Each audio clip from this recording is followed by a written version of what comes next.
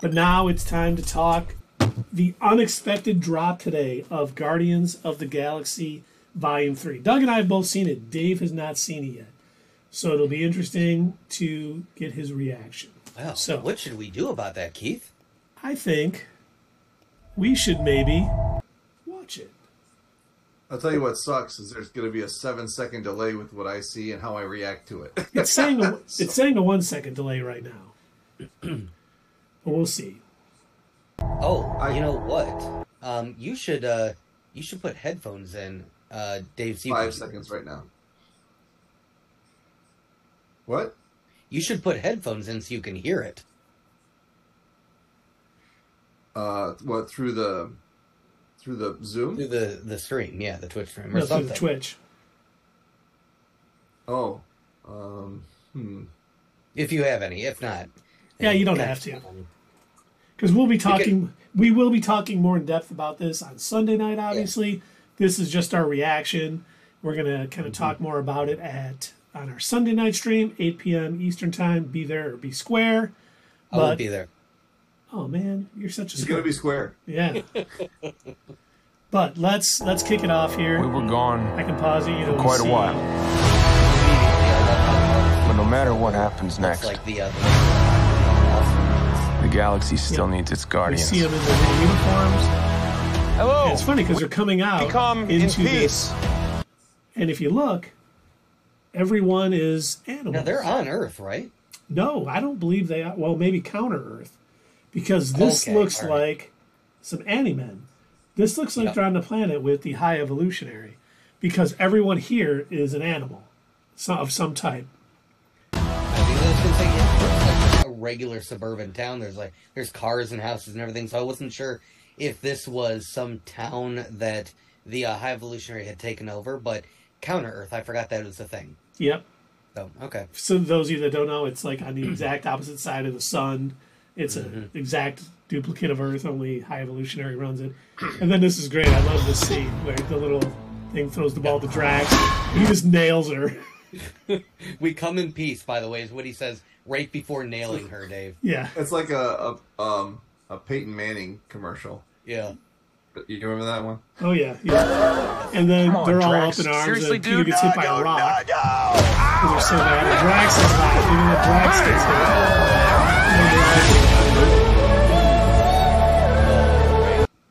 And then we see him on that hurt Drax. Remember when on the holiday special when he was getting shot and he was just laughing? Yeah. I think it was more of a He shock. gets hit by a rock. He's like, why are they hitting me with a rock? Don't forget.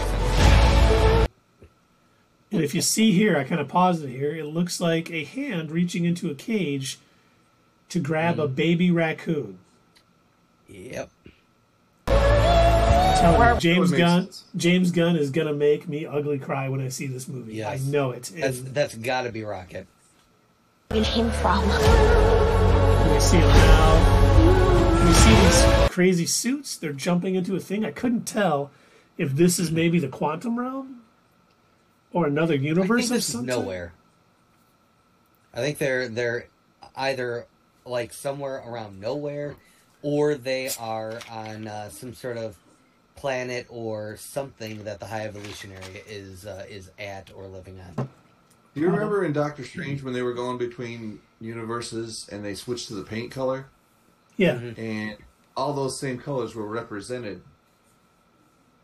I wonder, are all those the Infinity Stones colors too? Yeah. Blue, yellow, orange, yellow. Yeah, green and red. Huh. Which one's missing? There's 6. The one that's in Adam Warlock's Purple. head. The Power Stone. Oh, yeah, yep. We have been running. And then we see... cool shot. I do like it. Yeah, it definitely was. Then we see Gamora, who we know is not the Gamora from Volume 2 and Volume 1, but one from the past that came forward in Endgame. And I wonder... Peter right in his gonads. Yeah. I wonder if she's missed like... him the first time. She's looking at a picture of Thanos, like Wolverine looks at all the pictures and from all the memes. Now, is Nebula carrying Peter here? Who is that she's got? I'm not sure. That's probably a good choice because I don't see Peter. Our whole lives. But we see Cosmo, we see Rocket, we see Kraglin, we see Groot, Swole Groot. Yeah. So I bet. Oh, it is Peter. Look. So I'm guessing something happened to him. He's dead. He dies in this. Spoiler alert. Is Rocket enjoying some blue milk there? What is he sipping on? I think it's a gin and juice. Oh, okay. Because there's so much drama in LBC. And then we see kind of Peter standing there in front of a fire. I'm done running. And I think that's where Rocket says, and I'm not running anymore. And he gets his little gun out. And I think this is where we're going to see a big battle going on. And we see the back of the High Evolutionary's head. Now this is great song. Love that go song. back just a couple seconds to that sort of like fleshy looking thing. Or whatever the heck that was with the circle. Right there, yes. Yep. Okay. This is what I think they were jumping out into in the colored spacesuits. Yeah, I agree. Yeah. This looks like I'm thinking whatever this is, it is either something from nowhere or this is some sort of thing that the High Evolutionary grew in space. Because it seriously, it looks like, at least to me, maybe I'm crazy, but it looks like it's flesh. No, it does look like it's flesh. That's why I thought it was the quantum realm, because it looks so odd. Like it could be some living, breathing organism that's just bigger than things around it. But you do kind of see on the sides, it looks like some electronic equipment. Kind of over like on the how right there's side. electronic stuff embedded into Rocket. Yeah. Yeah, it looks like it could, the kind of thing they had it. Where to go to make the Stormbreaker? Oh yeah, at Nearmere. Nivedalier? What? That's just a made up word. All words are made up. All of our Nordic fans are going to be very upset at you. I already see him pending a nasty letter. And they're made up letters that aren't actually real. We got a reaction. That's all we wanted, right? That's right. That's right. Back of the High Evolutionary's head. Then we see him. I was trying to figure out. That almost looks like Mantis, but I know it's not Mantis. But Like a he's like flashback Mantis? studying. Well, no, because she was Ego's kid. Mm-hmm. So I don't think she was with the High Evolutionary. Just the fact that he's like studying whatever he created here and trying to figure it out. Because, the High Evolutionary is all about bettering each experiment he does. So getting better with each one. So the people we met early on aren't his failed experiments, but they're experiments that weren't perfect. So he kind of, you guys go live there, have a life. I'm going to keep working. I'm going to make, the perfect sort of animate. And I think Adam Warlock, I just absolutely believe that Adam Warlock and Rocket are going to have some camaraderie because they were both basically created by the High Evolutionary. I think that's going to help bring Adam Warlock to the Guardian side and away from the side. Then we see Gamora looking And like you said we weren't going to analyze. You said we were just going to react. We are just reacting. We're going to Deep get even reaction. We're going to get even more deep as this goes on. But these are just thoughts that I've had leading up to Volume 3, and seeing things on the screen makes me think my theories are right. Then we see Drax. It almost seems like every Guardian at some point in this looks like they're near death. Like, I don't know what happened to Drax there. He was shot, is what it looks like. Yeah. And he's not doing well. We see Peter in the background. Looks like he's holding something. He also looks very pale here, too, while they're carrying him. Alright, and, looks like, What's the mission called? Now, that... Didn't mean to interrupt you. Oh, I just said, what's the new ship called? Oh, I don't know. That's a good question. This scene right here, where the ship is coming forward, are they breaking away from something? Because that doesn't look like the normal graphic for when they're coming out of hyperspace. No, it definitely looks like they're coming through a shield of some type. Whether it's Nowhere, like Nowhere has a defense system, and they're kind of opening a hole to get out of it. Not sure. And then we get another shot of them in their colored spacesuits. going down to Flesh World or whatever that is. It looks even more fleshy in this scene. Like, oh man, that's. Yeah. Then we see Rocket. We'll all fly away together. Then we see little Rocket again. I hope he's as gruff as a baby as he is. Then I was trying to figure out who the heck is. I'm afraid that it's going to be sad, and he's not going to be gruff, and he's going to be like begging for the High Evolutionary to stop experimenting on him. Oh God, I'm telling you, that's no. He probably will. You're right, because that'll get. And that's going to be the night that my allergies are really acting up. Well, May, a lot of hay fever, A lot of pollen in the air. a lot of pollen in the air in May. In the theater, especially. I hear they're going to be pumping it into the theater. Yeah. To try to help, One last time. Then we see Swole Groot and Peter running from a ship crashing. I like that name, by the way. I hope that that can become his nickname. Get that trending on Twitter, Keith. Swole Groot. People have been. I didn't make that up. I saw it today, and I was laughing. For real? Mm-hmm. Nice. Okay. Then we see Nebula cheering. Then we see. Is this like right after the holiday special? I'm assuming yes. She's I still thought it was filled. World Cup finals. She's still filled with that holiday, that Christmas cheer that ripped poor Bucky's arm off.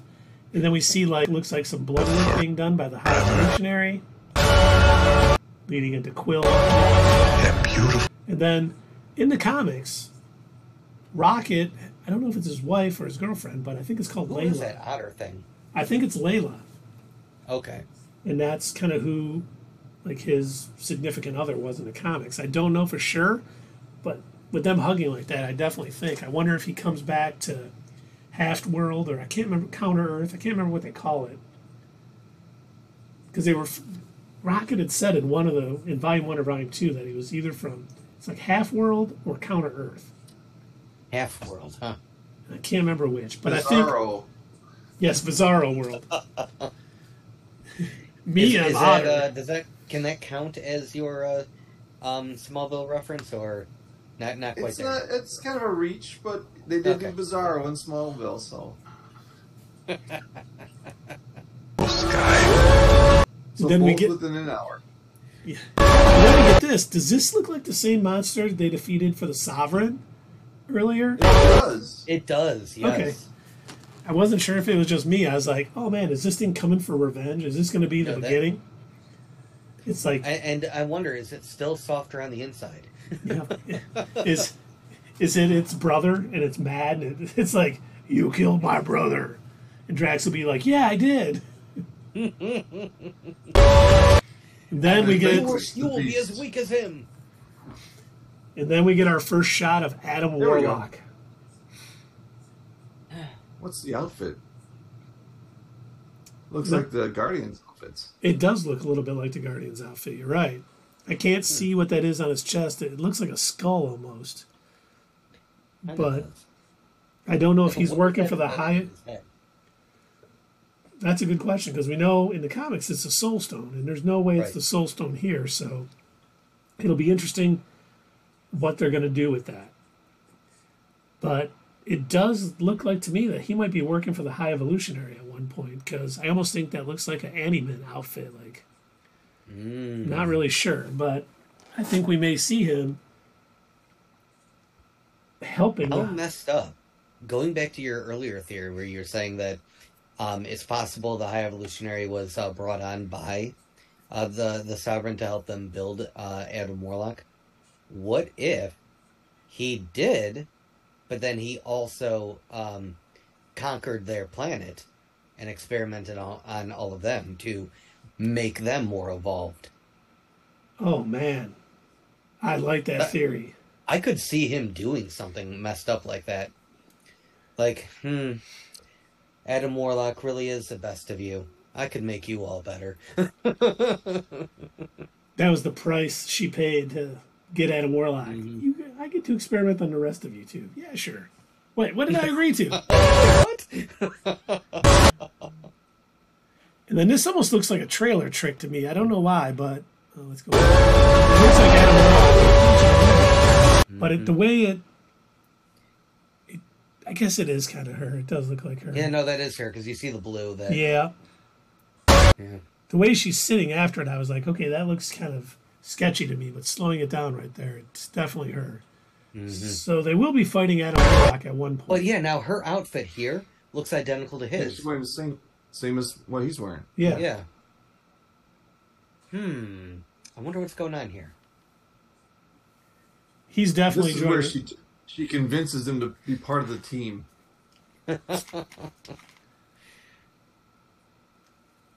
I was held by the Sovereign. Oh, okay, I'll join your team. Right. Then we see Mantis upset. Then we see the team walking out in the fight from fire. Then we see Rocket again. And then I love this scene with Swole Groot and Peter. Can't wait to see them. Hoping we do get some. Now, in my opinion, this CG does look better. Now, I get, again, they didn't have the same budget for the holiday special that they do for a full feature-length movie, but this, to me, looks better than he did in the holiday special. No, he definitely does. He looks similar, but a lot more detail. Yes. In him, yeah. I like how he's holding like 6 guns. Right. I wonder if that probably isn't, but it'd be funny if that was like a reference to the robot dude from the prequel movies, Star Wars. Oh, General Grievous? General Grievous, thank you, yes. Oh. I've studied in your Jedi ways. Vom, vom, vom, vom, vom. And then he just spins all the lightsabers. Spinning like IG-88, so it's a little... Right. It's hard to get through that, but, you know. Yeah. Really seeing the Guardian of the Galaxy.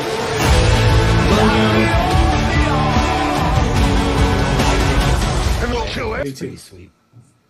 Then we see Drax. I love that song, by the way. Yes. Anyone who gets in our way. No, not kill anyone. Kill a few people. Kill no people. Kill one guy, one stupid guy who no one loves. Now you're just making it sad. 5/5/23. Cannot wait till 5/4/23 when we are sitting down with our sodas and our popcorn getting ready to watch this film, because we haven't ranked our most anticipated of 2023 or our most anticipated of Phase 5. But this is going to be, if not the top, very close to the top, just because of what has, to me, Volume 1, or Guardians of the Galaxy, I don't know, was it called Volume 1 or just Guardians of the Galaxy? It was just Guardians of the Galaxy. Was a great film. Loved it. Guardians of the Galaxy Volume 2 is tremendous. I mean, just incredibly well done. Great film. And I know James Gunn had said that he said in trilogies, the third movie is almost always the worst. And he wanted to make sure that doesn't happen with this trilogy. So I think he went all out with this. And, I just trust him as a filmmaker and as a writer that this is just going to be an amazing time at the theater. What date? That's true? Do you think that's true about trilogies? When you think about it? I don't. I don't think it's true all the time. There are a good handful of trilogies where, at least the ones that we've watched, that they aren't always the greatest. Like, people argue that, Return of the Jedi, not the greatest in the original trilogy. We've agreed that Terminator 3 wasn't great, especially following up with Terminator 2. But I would argue out of the original trilogy, Revenge of the Sith was the stronger of the prequel movies. So, I think it's going to be hit or miss. And Phantom Menace was definitely the worst of that series. Yes, it was. I don't know. Attack of the Clones was pretty bad, too. I liked Attack of the Clones. Call me crazy. Attack of the Clones, it could have been better if some of these characters had been if they'd done Phantom Menace different. If they wouldn't have wasted our time with baby Anakin.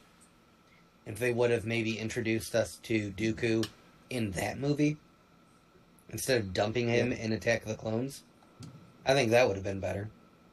Yeah, we needed more like the Clone Wars type of Anakin in those movies than we needed the oh boy, I'm gonna kill a bunch of people and win the battle without knowing how. I'll do a spin move. That's cool. Wow. Hey, that's Wizard. That is with. I mean, and I think we all agree that Rise of Skywalker was terrible. So Yeah. Rise of what? What is this? Is Dave making up movies now? I think he is. I've never heard of that. I did not. Then we gotta wipe out the TFA as well. Just get rid of all of them and start over. I'm fine with that.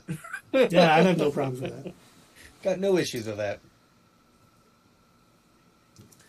All right. Well, there was a scene. I think we might have.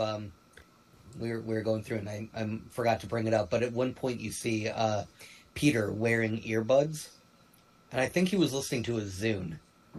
oh, I hope he was. Well, I'm sure he would keep that in there for the continuity. But yeah, Continuity. I saw that like in one of the scenes when I was watching the trailer earlier, and I saw the earbuds with the wires, and I'm like, he's got to be listening to a Zune. I hope so.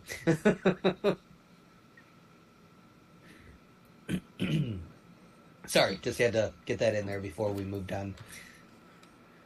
But Well, yeah, I'm looking forward to that. And you know what, gentlemen? I think I'm also looking forward to 4/18/2023 when they do the red carpet premiere, and we have to sit there and see all of the vague tweets and YouTube videos from all the people that were invited that aren't us. Well, it was funny. I was laughing. I was talking to TG, Terrible Gamer, today on Slack at work.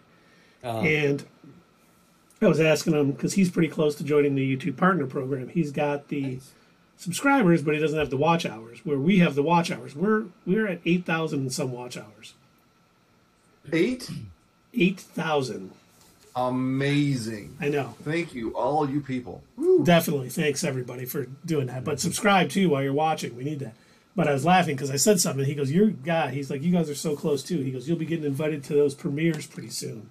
Yeah. And, man, that would be the pinnacle of our channel. I feel like I will feel like we've made it when we get an invite to like a Marvel premiere or a Star Wars premiere or a DC premiere or something, because that'll just be amazing.